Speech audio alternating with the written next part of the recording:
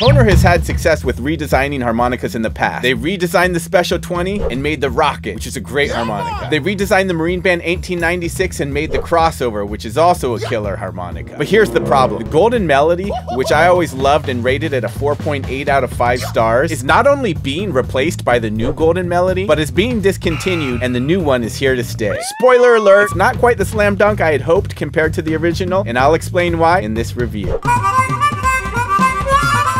February 23rd, 2023, Hohner released their redesigned Golden Melody. If you're in the market for one right now and you're not sure which one you're buying, the new model number is M544BX and the old one was 542PBX. Let's open this bad boy up. For some reason, they've decided to go with this sturdy cardboard box instead of the plastic box that it used to ship with. I'm not sure why they didn't go with one of the nylon zipper cases, especially since it costs $60 now instead of $50. Not a big deal if you're a player like me who has a case already, but for someone who may own only a couple harmonicas, this is a minor bummer. Comfort. I gave the old Golden Melody a 5 out of 5 stars for comfort, and I give the new Golden Melody a 5 out of 5 stars for comfort too. The plastic comb is comfortable in the mouth, no sharp corners, it's got an ergonomic design, it's perfect for players who have small hands. Some people seem to be complaining about this divot, I'm not really sure why, it doesn't affect my playing at all, so for comfort I give it a 5 out of 5 stars.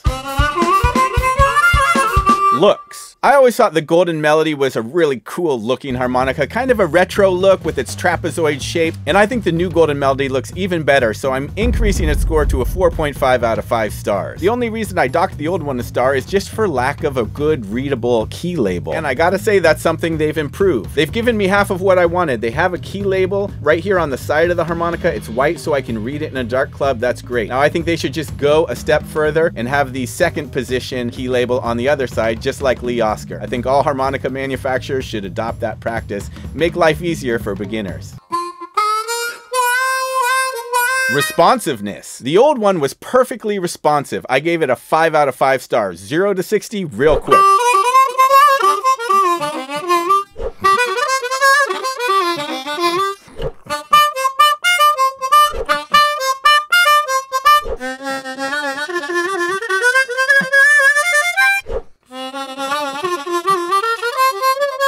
I find the new Golden Melody to be slightly less responsive for my playing style. Again, this is a minor difference, but I just feel like when I play the notes on the old one, I just got it right away. And here, sometimes I just feel ever so slightly a little bit of a lag. Of course, this would be something if you're prone to open up harmonicas and fine tune them that you could probably easily adjust, but straight out of the box, it's not quite as responsive as the old Golden Melody. That's why I got to dock it half a star and put it at 4.5 out of 5 stars for responsiveness.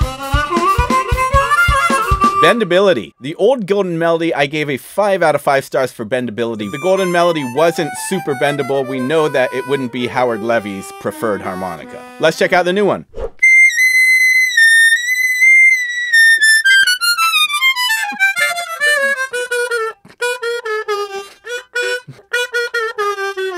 It is slightly less bendable than the old one. Controlling the draw 3 half-step bends and then also up on the high blow bends, it's just not quite as easy to control those bends. This is still a great harmonica to learn bending or to perfect bending on, and I'm giving it 4.5 out of 5 stars. I just want to dock it a half star to just note that, again, for my playing style, I find it to be slightly harder to control the bends than I did on the older version.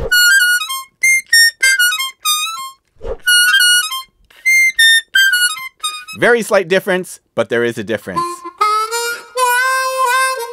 Tone. The tone of the old Golden Melody, you know, it's ideal for single notes, right? It's tuned to the equal temperament tuning scale, so it's really tuned for single notes over chordal style playing. And the tone is a bit darker. It's always been a darker tone compared to the Marine Band. With the redesign, as you can see here, the new one has slightly larger back, and so I think the projection is a bit louder the way that they've designed this. I'll be interested to hear this video back, but at least from the player's perspective right now, I was surprised at the difference in tone. I found the new one to be a bit more honky in the mid-range versus the old one had a little bit more of a breathy, a little bit more of a woody tone. Tone, of course, is very subjective, and so what I'm going to do is play these side by side and you can make up your own mind. Old. New. Old. New. While I'm doing this, I'm finding that I'm playing licks on the old one and then trying to play it on the new one and having trouble. So I definitely am confirming for myself my ratings of docking it a half star, both for responsiveness and bendability.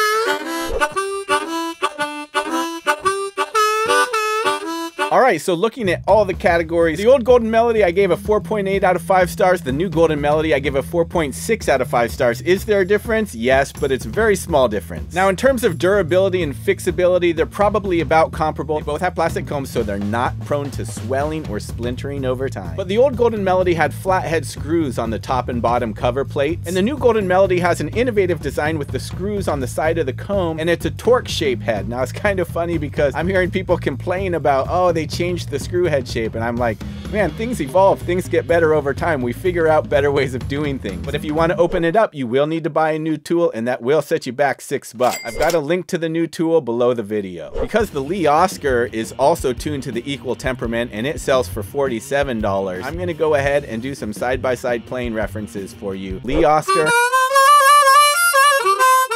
Golden Melody. Lee Oscar, Golden Melody. Lee Oscar, Golden Melody. But wait, there's a problem. If you're a beginner and you don't know how to play single notes, then you can't enjoy either of these two harmonicas. Check out my video on single notes right here.